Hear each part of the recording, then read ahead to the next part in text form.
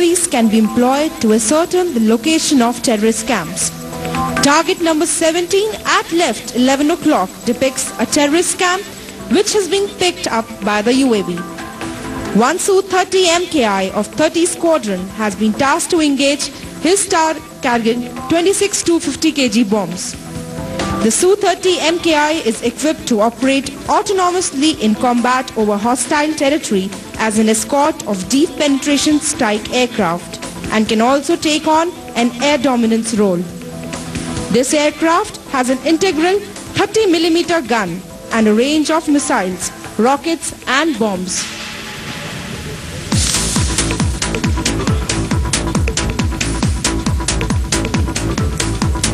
Eyes left 8 o'clock, 1 kilometer high.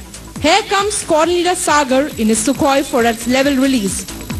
You can now see the flares being dispensed and the bombs streaking towards the target.